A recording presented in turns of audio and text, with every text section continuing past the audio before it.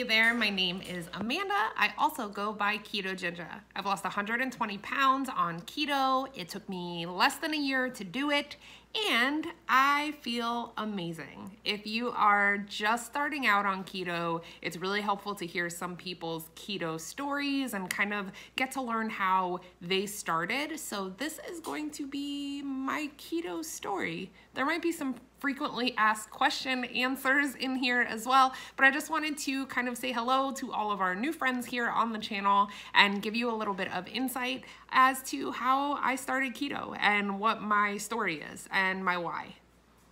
Think of this as like keto diet for dummies.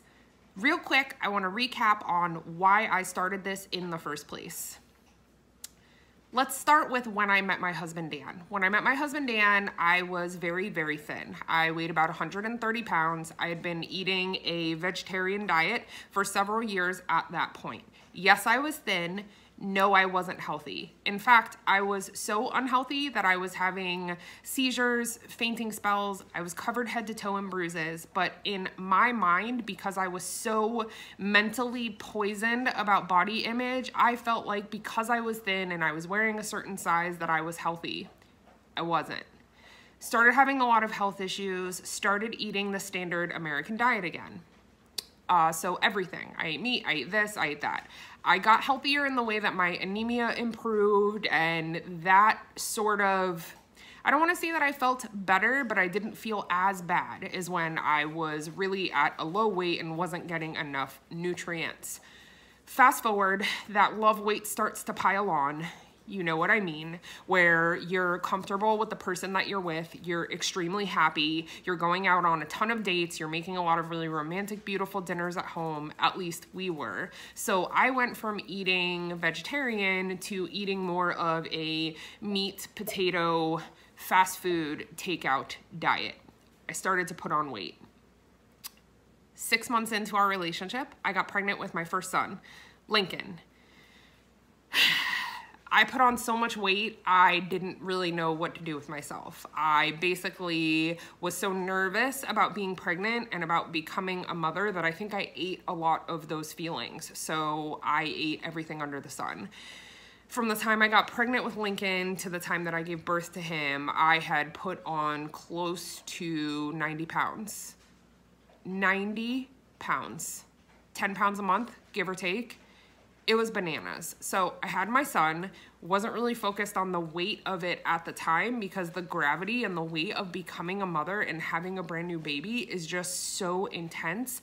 I struggled with a little bit of postpartum depression because I went from having a very carefree lifestyle to now being, you know, a slave to the baby, which is exactly how you should be. I was happy to be a mom, but I was also very overwhelmed, and I was home alone all day, every day with my baby. I had a lot of anxiety about becoming a new mom. I just started eating my feelings. When Lincoln was 3 months old, I got pregnant again with my son Levi and put on another 50 pounds during that pregnancy. So in a couple of years time span, I went from weighing 130 pounds, maybe less, to well over 260 pounds. My highest weight, I believe, during that time frame was somewhere around 280, but I didn't weigh myself at a certain point because I felt horrible. I felt horrible about myself. I felt physically horrible. I didn't want to see the number on the scale. So when I started my keto journey, I weighed around 260, 265. So I just want to tell you guys, putting on the weight is easy, and it comes from food, obviously, but it really does come a lot from feelings and what you choose to stuff your face with when you are under the weather. Whether you're sick, you're anxious, you have stress, how you choose to manage that is where a lot of this extra weight comes from, and it really truly did for me. Fast forward a little bit, my sons were 2 and 1, and I was having so many health issues. My seizure episodes were coming back.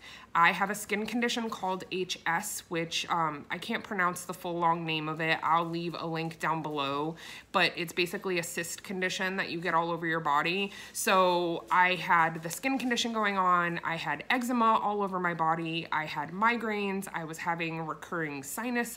I was a mess. And I was so young to be that sick and to be that unhealthy. I started to be afraid.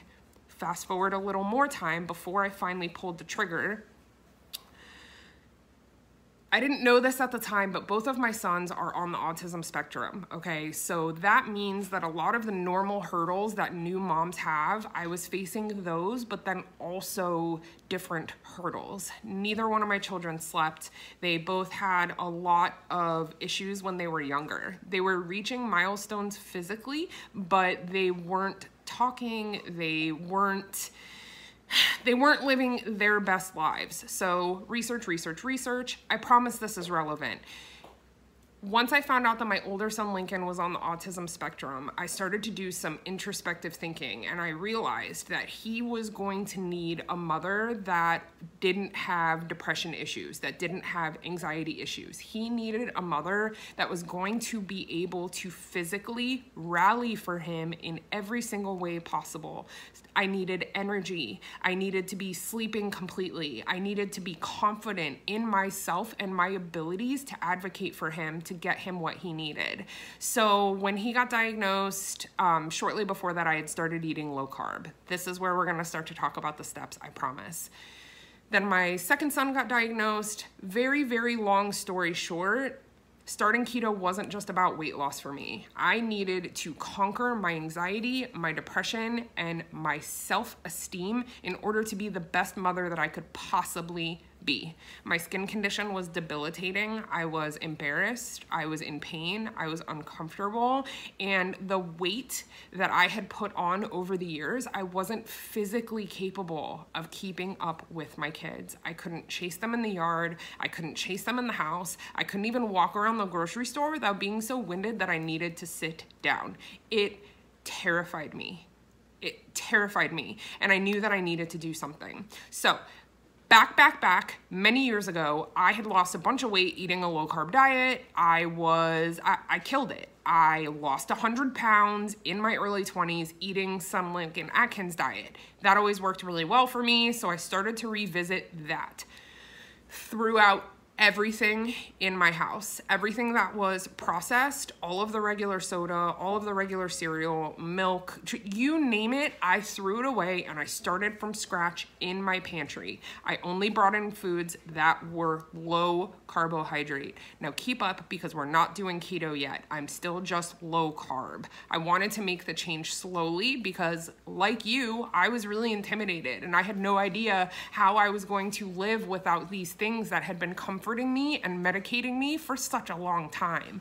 I had really slipped into the food as medicine, but in a bad way. I was using it as an antidepressant, really.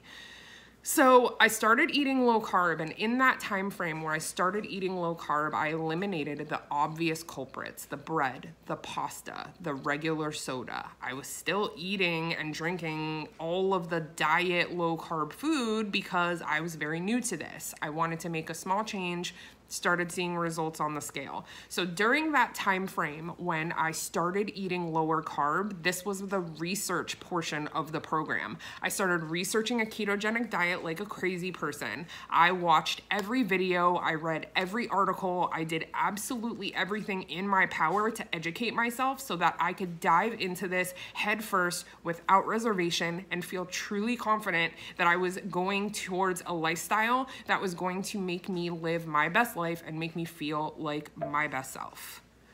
Some of the things that I watched when I got started, I'll do a quick little list, but then I'll leave some more references down below. Thomas DeLauer single-handedly changed my life and what I knew about nutrition. He is an absolute genius, and I owe so much of who I am today to him. His wife Amber is also amazing. The DeLauers. Also, Dr. Ken Berry. Dr. Ken Berry is an incredible advocate to the keto community. He is a medical doctor and he helps people make this change in their life towards health all the time.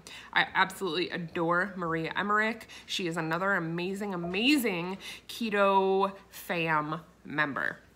There are too many to name. These people have become my heroes because my life changed by their power to educate me. Because of them, I'm able to be here with you explaining it in layman's terms because I'm not a nutritionist, I'm not a scientist, I'm not a doctor. I am just educated on this topic and I truly enjoy helping people change their lives. So, throughout everything, did the research, started eating low carb while I researched, started dropping weight really quickly. That was motivating. I was probably down close to 10 pounds in the first week or so. And for me to see that change on the scale, I felt so good. That was the fuel to my fire. I'm like, this is working. This is working. My body's responding really well. Yes, I still have all these issues, but man, I feel great. My energy level was through the roof. My sleep was better. I found that I was much more patient with the hurdles in my life with my kiddos. I wasn't snapping and losing my temper quite as often. I just felt good and I felt better. And I was eating delicious food. I was eating steak. I was eating broccoli covered in cheese. I was eating these glorious salads piled with ranch dressing, taco meat with all this hot sauce and sour cream. I didn't feel like I was suffering, and that was very exciting because every diet that I'd ever been on in my whole life felt like freaking punishment. I felt like I was punishing myself. Like, oh, you can't eat that. Oh goodness, you better get the low fat version of that or the low calorie version of that, and while I'm eating it, I'm miserable. It didn't taste good. It tasted like chemicals. The list of ingredients was 9 miles long. I had just never been on a diet before where I felt so incredibly satisfied and so healthy. Anything I'd ever done before, I was freaking starving all the time. Any diet I had ever done before, I was freaking starving all the time, and eating low carb wasn't that way. So as I started to educate myself, I started to become a little bit more strict and a little bit more aggressive with the keto foods that I was eating. I started to cut down on things like diet soda and the crappy artificial sweeteners like aspartame and sucralose and all of those. I started to clean things up. So make the decision to pull the trigger. Eat low carb, research like a crazy person until you know what you're doing, then go at it. I never tracked my macros. This was an area of my life that you're either a macros tracker or you're not. I'm gonna give you guys a personal reason as to why I am not. For many, many years, like I said, I've always battled my weight, so I have an eating disorder history.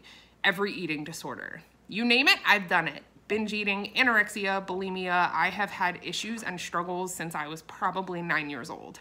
So because of that, tracking, writing everything down, tracking every morsel that goes into my body takes me to a very dark place. It takes me to a place where I am judging myself. The self-talk is terrible. I spiral. I punish myself because I didn't have the right numbers that day. It just doesn't work for me. If you want to track your macros, I'm super happy for you. And if that works for you, I am elated. I just mentally can't handle that pressure. So I've never tracked my macros. I know what they are. I am aware that for a lot of people, they can't lose weight without keeping track, but I was not one of those people. As soon as I started eating low carb, the weight started melting off of me. When I went from low carb to eating a stricter keto and incorporating things like intermittent fasting, the weight flew off of me. I lost 120 pounds in 11 months.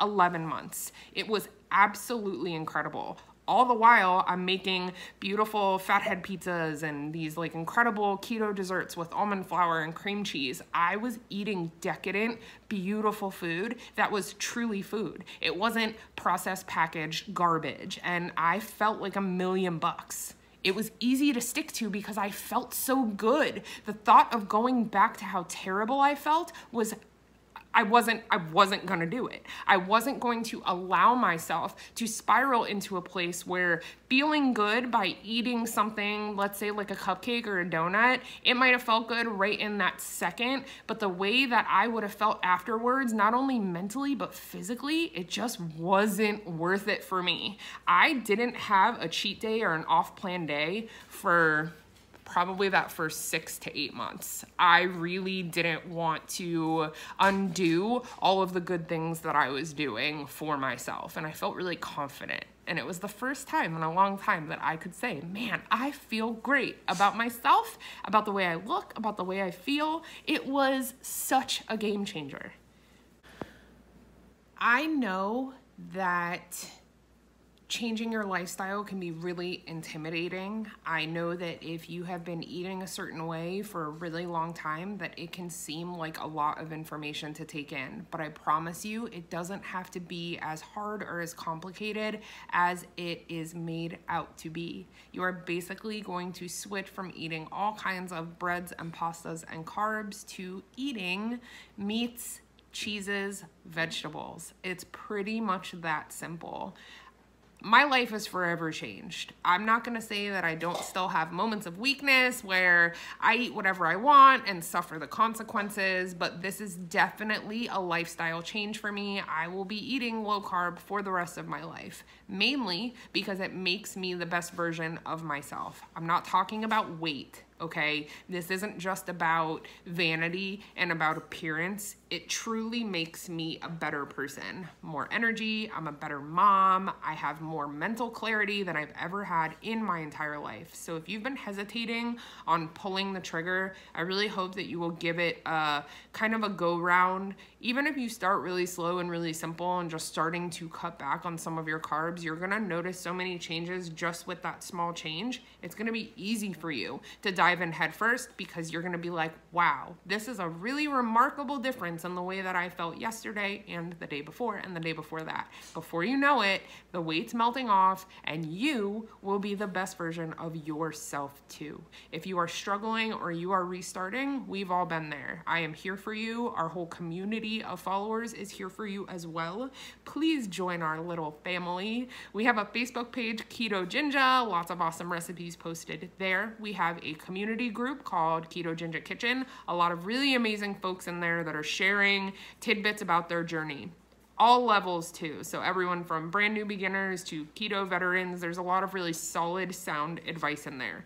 If you are someone who struggles with recipes and you want things that are luxurious and indulgent, I hope that you will purchase my e-cookbook, Fat Kid Keto. I'll leave the link down below. I had to basically make meals that made me feel like I was cheating and eating all the same old stuff. So that might be a conflicting opinion for some people because we are making such big changes, but for me, I really wanted decadent food, and that's what we cook here. So if you're new to the channel, I hope you'll stick around, consider subscribing and checking out some of our other videos that are loaded with all kinds of recipes, how to, what to do, what not to do, and a little bit of humor along the way. Thanks for being here. Thanks for listening to my story. I really hope that it motivates you to start unpacking the baggage that you have and your reservations that you have about starting keto, because it doesn't have to be that hard. You can do it. If I can do it, you can do it. I love you.